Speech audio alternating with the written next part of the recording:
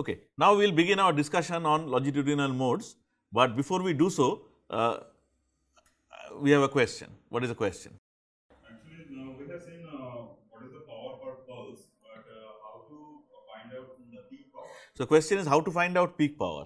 To find out peak power, it is important to realize that what we see here, it is the power or energy per pulse, it is basically area under the curve. So, from there, suppose the pulse is triangular, it is easier to understand triangles, that is why I am saying triangular, we will come to Gaussian. Suppose it is a triangular pulse, then your area is half into base into altitude. So, from there, if you know that we had taken 200 femtosecond to be the width, that is the base, you can find out what altitude is. And here the point to remember is that the base is really very small.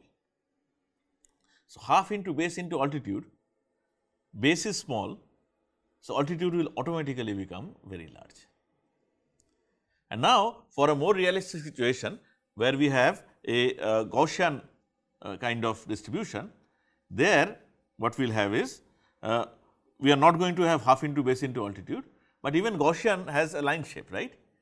It is I0 intensity at the maximal position multiplied by a Gaussian distribution, a to the power minus x square by 2 or something like that. So, from there we will still be able to find out I0. That is how you find peak power, and for small pulses and same kind of energy, peak power is really, really high. For individual where they have kind of described the damage threshold, it is from the perspective of peak power or average power? Damage threshold is usually peak power, not average power, because damage is a result of one-to-one interaction of light and molecule, right. So, sometimes what happens is that you know what kind of laser you are using. So, in that case your peak power is proportional to the average power, and proportionality constant is known, the system is known, then average power may be mentioned. But what you really have to worry about is if you have short pulses, peak power is the killer if you are worried about damage of your system. Sometimes damage is good because you might want to do lithography, or you might want to do laser cutting or something like that. In a favorite example of mine, nothing to do with spectroscopy, to be honest, I do not exactly remember the year, most likely sometime in 2003 or 4 or something like that, there was this interesting paper in which somebody had manufactured a bull, the animal that is rampant in our campus, bull, a he cow, a bull. Now, of course, being in IIT Bombay, one might wonder what is the need of manufacturing bull. God has manufactured plenty and they have provided plenty of problem for us all the time. But this bull was special, this bull was a nano bull, so it would not provide too much of a trouble to you. And the way they worked, they just wanted to demonstrate, there is no reason for making a bull otherwise, because you cannot even see it unless you put it under a microscope. But the way this bull was prepared was that a pulsed laser was focused onto this monomer solution, and the idea is that the light that you put in it is going to cause polymerization. So, wherever the focal point is, that is where polymer will be formed, and then you move the stage carefully and the polymer bull is formed. Okay, it is nice, very, very good, nice, good looking bull actually, you can read that paper. But then the point that I am trying to make here is that it is focused, right, and you are talking about damage threshold, here this is not damage, this is the threshold that is required for the reaction to happen. And then if you want a very good resolution, so here the trick that was played was 800 nanometer light was focused, but actually 400 nanometer light was required for polymerization to take place. So, polymerization took place as a result of 2 photon excitation. Now, 2 photon cross section is actually square of intensity, right. So, it is narrower than the actual pulse. That is why better space resolution was obtained by focusing light not of 400 nanometer, but of 800 nanometer. I do not, perhaps we digressed a little bit to answer that question, but intrinsically they are related. Something that can destroy can also build if it is used properly. Right. Now, let us come back to a point of discussion. We want to talk about longitudinal modes. Now, you might think what is going on here? What is, where did this come from? We are talking about lasers, we are talking about pulse lasers, we are saying that you pack many photons. In all this discussion, what is the meaning of longitudinal mode and what is the relevance? I cannot say what the relevance is right now, you have to wait maybe 15 minutes or 20 minutes to arrive there.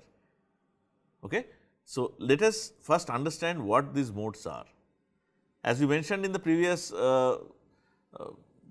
module, there is something called transverse modes. Transverse mode means spatially what does the laser beam look like. If you take the laser beam, laser spot on a piece of paper, do you get a circle? Do you get a dumbbell? Do you get something that looks like a d orbital? And there, depending on the number of nodes along x and y direction, you call them TEM 00, TEM 01, TEM 11, so on and so forth modes. But right now, well, they are important, we will come to them later. Right now, we want to talk about longitudinal modes. Longitudinal means modes along the direction of propagation of laser light. Okay. So, now it is important to understand that for a given cavity, not all wavelengths are going to be sustained, because in order to get a beam where light is going back and forth, you must have constructive interference, right. Standing wave has to be generated, and condition of standing wave is that the cavity length L, this one, must contain an integral number of half wavelengths, L equal to n lambda by 2. This is very well known, I think all of us understand that. Okay. So, the point we are trying to make is that you make a laser, L is defined, you decide already that a particular set of wavelengths can be sustained. Okay. In principle, this number of wavelengths is infinite, because n can go from, what is the smallest value of n?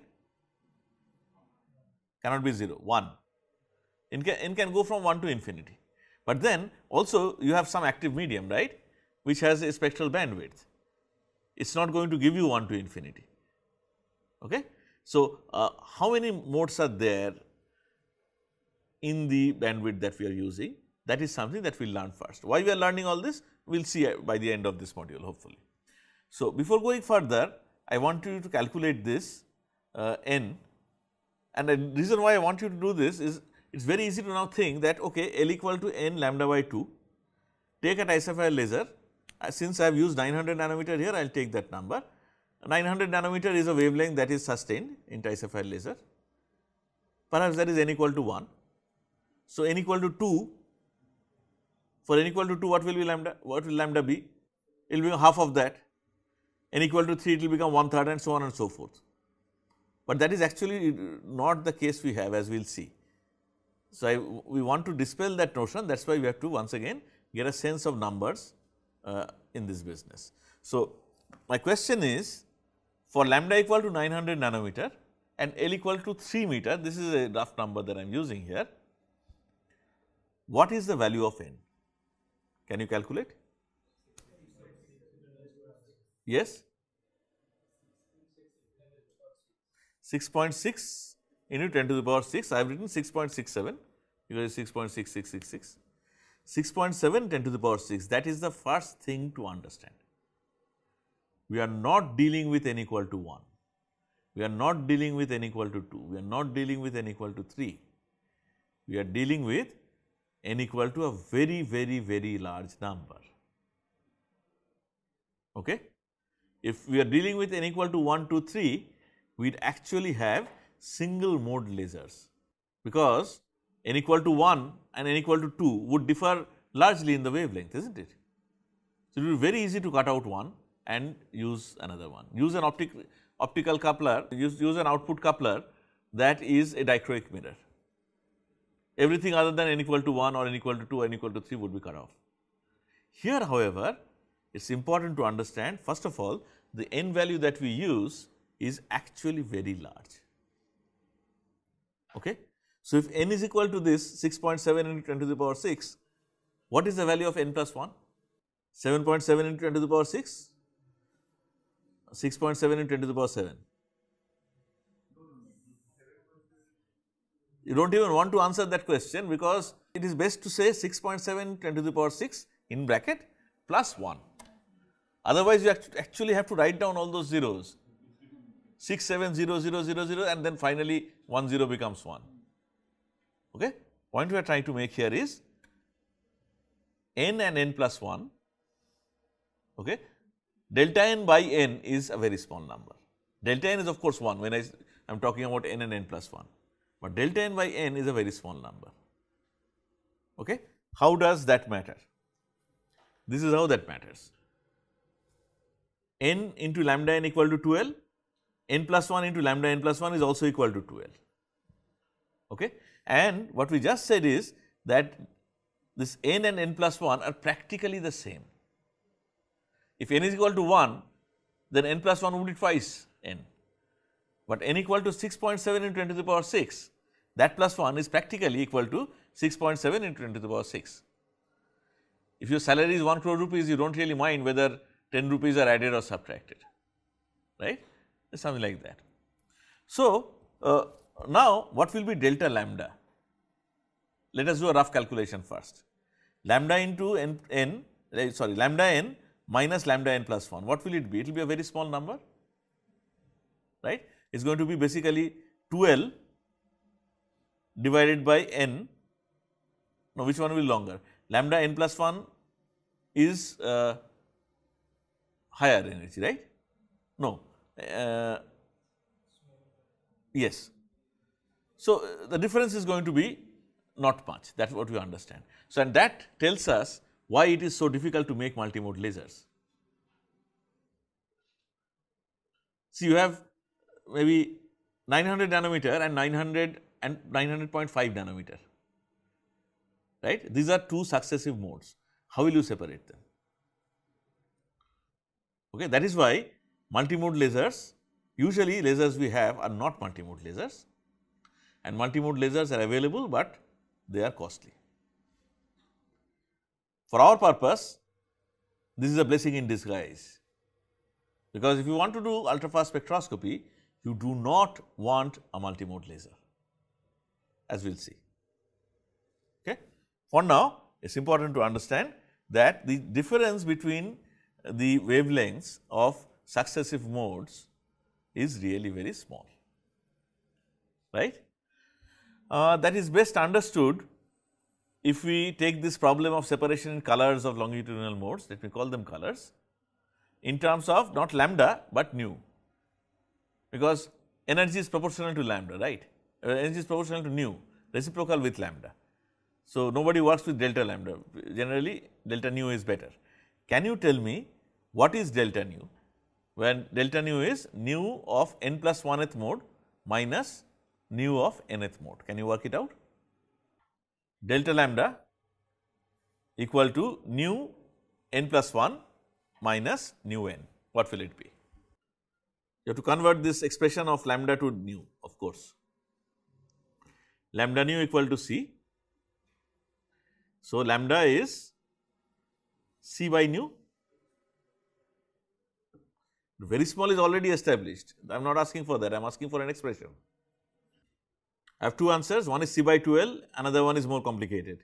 What is the right answer? C by 2L, right? C by 2L. Delta nu, which is the difference in frequencies of two successive modes, it turns out to be C by 2L. Very interesting. Why is it interesting?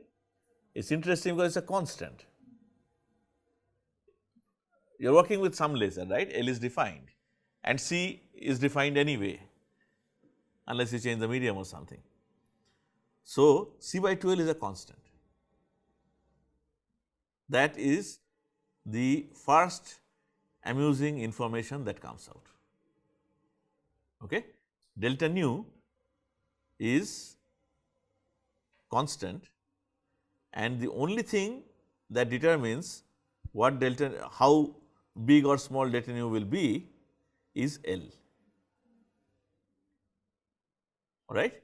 So, if you want delta nu to be double the value that it is right now, what do you do to the cavity? Do you increase, do you decrease? Yeah?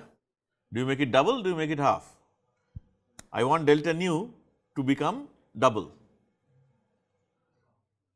yeah? Then L has to become half, and I want delta nu to become half.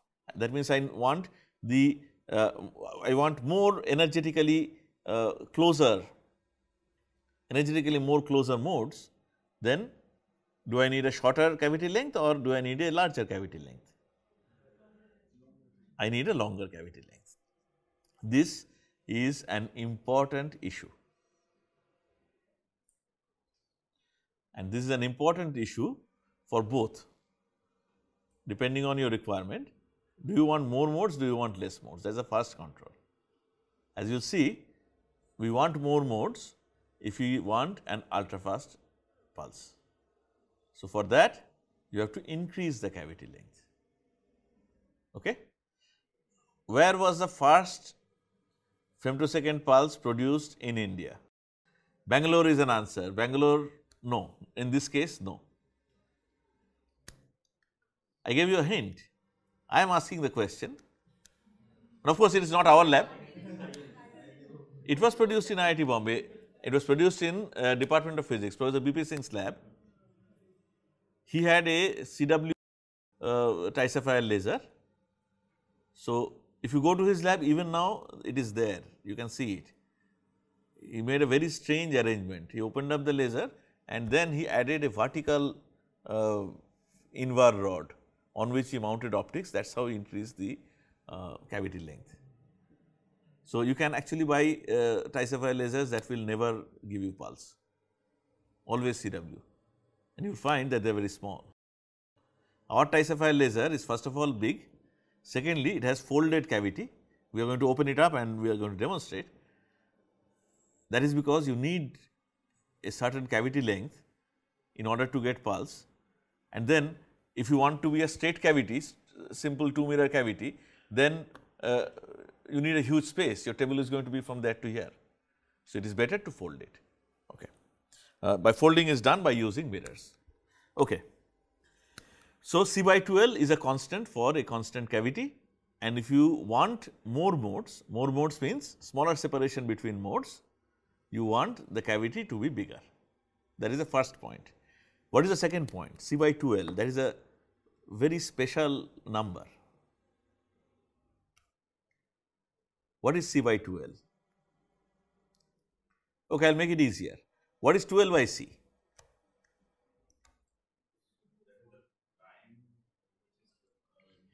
2L by C is the round trip time, right? 2L by C is the round trip time. You start at this point, let us say, hit this mirror, go back, hit this mirror, come back. That is called a round trip. So, the total distance travelled by the photon is 2L, right? And it is a photon, so it travels at the speed of light. So, 2L by C is the time for a photon to do a round trip, okay? Not you or me to do a round trip, photon. So, C by 2L essentially is the reciprocal of round trip time, okay? Incidental, but interesting, important. Now, I have written in terms of delta nu. Nu is something that I am not very comfortable with. I understand wavelength and wave number better. If I want to write delta nu bar, what will it be? Yeah, I think that is an easy question. Delta nu bar?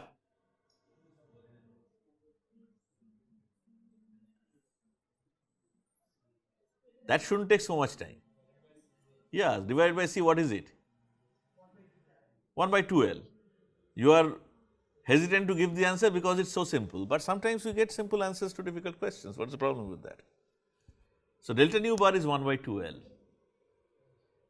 Okay. The only thing that matters is the cavity length. Now, let us once again do a quick bit of math. We are working with 900 nanometer, let us stick to 900 nanometer.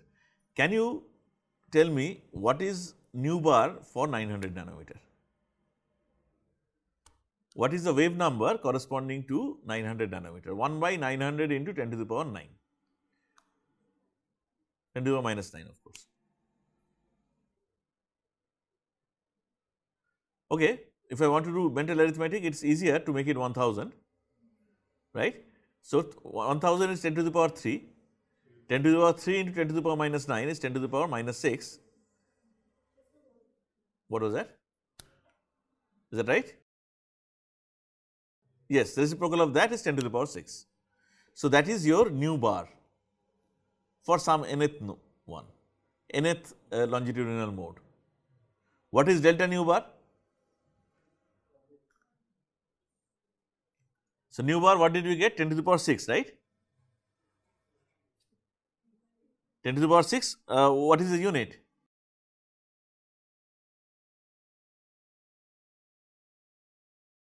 Meter inverse, right? See, once again I was going wrong by a factor of 10 to the power 2. This is my problem. So, 10 to the power 6 per meter, meter inverse. And what is a typical cavity length? Meter, 1 meter, 2 meter, 3 meter, does not matter. Okay. We had taken 3 meter earlier, is not it? So, let us say 3 meter. So, what is delta nu bar? 1 by 6 per meter, is that right? If L equal to 3, 1 by 12 is 10 to 1 by 12 is 1 by 6. What is 1 by 6? So, now you see this is what we are trying to say.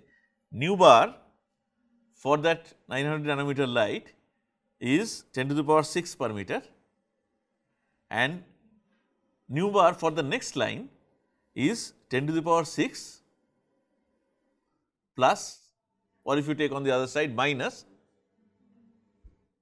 1 by 12, very close. Okay. Successive modes are actually very close in energy, because we are dealing with high n values, we are not dealing with n equal to 1 to 3. Are we okay? Clear? Can we go ahead? All right. Now, we want to know how many longitudinal modes are there. Why are we doing all this? Because we are going to see eventually that we want to take these modes and bunch them together to get the pulses. Okay. So, we want to know, before going there, how many longitudinal modes are there. To do that, let us have a look. All this is from that book whose author's name I cannot pronounce. I had shown the book in during the first module, I hope. Introduction to Laser Spectroscopy, Halina, and I cannot pronounce the second name. All right. Here, let us consider this. Okay, this is the laser cavity we have discussed many times. Here, let us say this is the spontaneous emission band, intensity versus lambda. Okay. Let us say spectral maximum is at lambda 0, and let us say delta lambda is half width at half maximum. See, what will happen is stimulated emission band is always narrower than spontaneous emission band. Okay. The energy density matters, isn't it? Energy density of this light is going to be very small. Energy density of this is maximum. So, this is sort of like the story of the bull that we were discussing a little earlier, nano bull. Okay. There also there was sharpening in space because you required a 2 photon cross section. Here we get a spectral sharpening because of variation of energy density. Okay. So, let us say, of course, this may not be correct for all systems. Let us consider that this is where onset of stimulated emission takes place.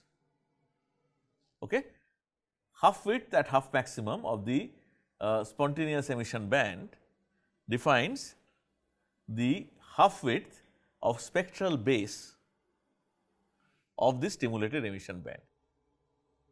Okay? It is not necessary that it is half, it can be 1/3, it can be 1/4 something, but for now let us work with half. Let us say that this spectral width is delta lambda.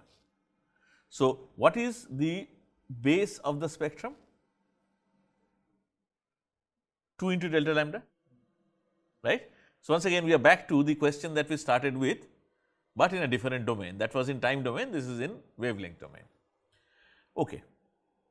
So, now see, n multiplied by lambda n equal to 2L, fine, n plus 1 multiplied by lambda n plus 1 equal to 2L, that we know. Let us say your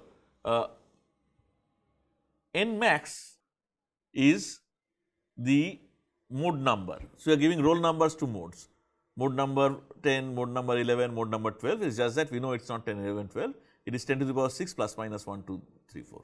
Okay. So, let us say n max is the mode number in this position.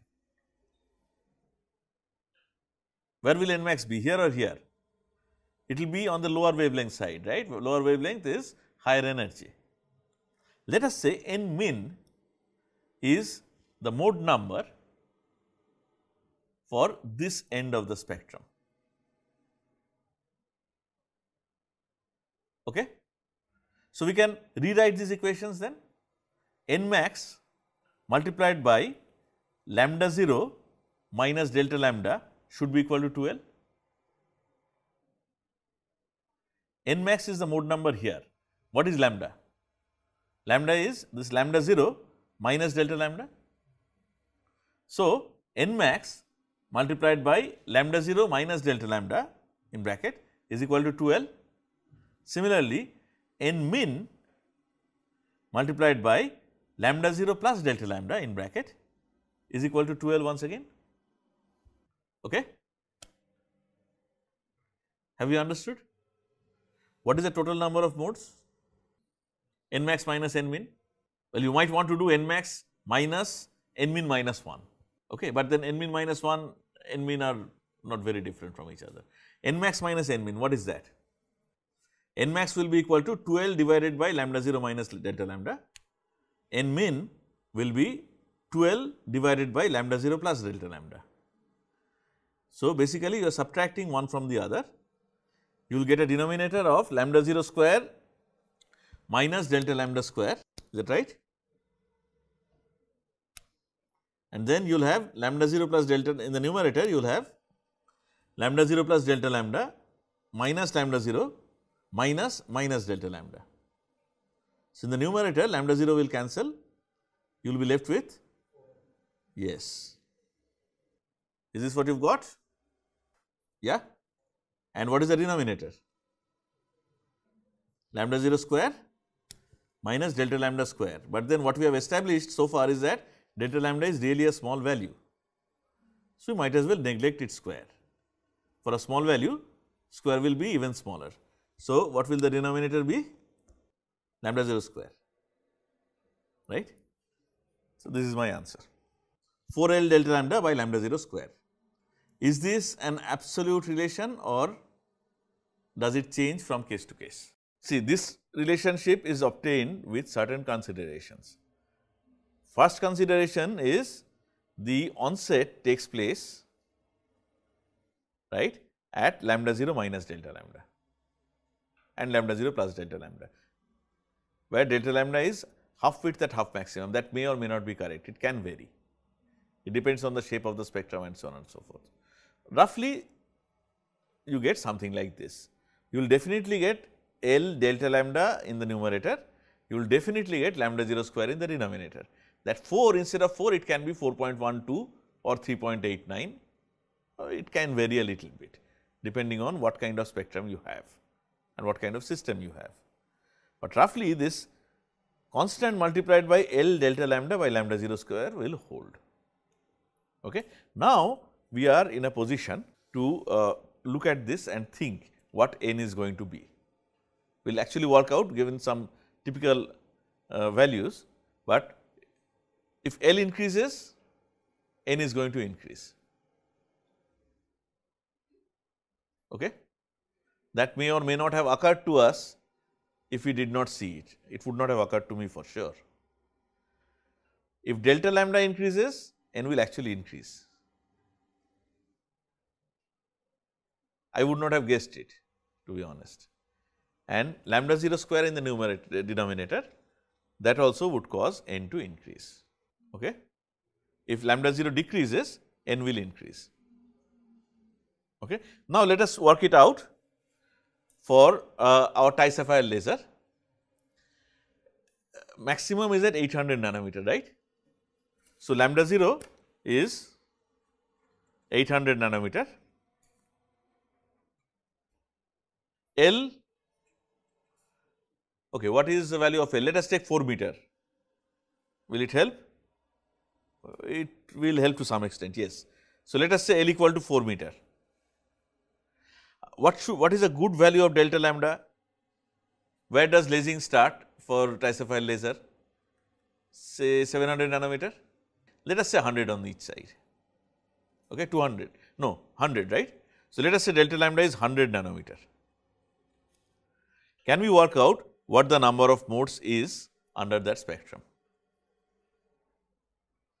4 multiplied by L is 4 meter multiplied by delta lambda is 100 into 10 to the power minus 9 meter divided by, oh, divided by is too much. What is this divided by? What is the denominator? 800 nanometer square. So, 4 into 4 is good, that we will take care of, multiplied by 10 to the power 2 square is 10 to the power 4 multiplied by nanometer square, right. So, 10 to the power minus 18 will be there. So, these 4's all take care of each other, you are left with 10 to the power minus 7 in the numerator and in the denominator it is 10 to the power minus 14, is that right? What is the number that is coming? How did you get 25? 4L delta lambda by lambda 0 square. Delta lambda is 100 nanometer. So, yeah, what is your answer, Vikas? 25 into 10 raised to 5. Do we get that answer? How much? 2.5 into 10 to the power 6. Large number, right? So, we can expect that for something like titanium sapphire, the emission is very high, the stimulated emission is very highly multimodal. 10 to the power 6 modes are there. Now, let us see what happens in two cases. One in which these modes are have no phase relationship, one in which they have some phase relationship. This is what happens. Here, to keep things simple, we are not plotting intensity, we are plotting the time evolution of electric field. So, I am showing a large number of waves here, okay? Waves whose frequencies are different from each other just a little. So, this is a free running laser in which these different modes have no relationship, let us say. And here this is called a mode lock laser, and we will see why it is called a mode lock laser, where delta phi equal to constant, which means some phase relationship is maintained. The easier thing to work out here is at some points, let us say at this point, phase difference is 0. Now, what happens? You see this kind of a oscillation here, and here you see that at this point everything is in phase. Okay? So, if this is in phase, all the electric fields will add up, you will get constructive interference. The moment you move, x axis is time, remember. The moment you move out in any direction, the waves start getting out of step. This is something that we might have studied when we studied time domain spectroscopy, right. So, they start getting out of phase until they have complete destructive interference, and then after some time they will start getting back in phase. So, you are going to get something like these are called interferograms. Okay. So, you have packets of energy at regular intervals. The interval is shown here, we are going to derive this next day, but just see what the interval is. 3L by C minus L by C. What is that? 2L by C. Same 2L by C that we encountered earlier. And this is telling us a story. What is the story? The story is like this. Suppose you have a shutter in the cavity. Okay? You open it for a very short duration and close it again. What will happen in this short duration is that some waves will go through. Now, let us say you somehow manage to ensure that at the time of going through, all these waves are in phase. Okay? They come back. When they come back to that shutter, again you open it. So, what do? Then you sustain this mode locked operation rather than free running operation. Okay? So, you are basically bundling together waves that are in phase at that point of time of crossing the shutter, and then let them evolve by themselves, so that they will go to 0 very quickly and then come back. That is how you prepare pulses. Okay? This is only an introduction. In the next couple of modules, we are going to do the math, and then we are going to say how it is actually experimentally done. Okay? That will be our discussion of mode locking. If it is not ultra fast, then it is perhaps easier to do. If you want nanosecond pulses, it is done by something called Q switching. If it is femtosecond pulses, then things become difficult, and fortunately, as we will see, nature provides us a way out by which femtosecond pulses are produced by themselves. You only have to perturb the system a little bit, and the system mode locks itself. Okay? That is what we want to do after this. We may or may not discuss how to mode lock immediately right away after this, but rather after we have developed the concept of how to prepare, how to make pulses, we want to talk about how to amplify them. And then we come to the concept of chopped pulse amplification. Then we take it from there.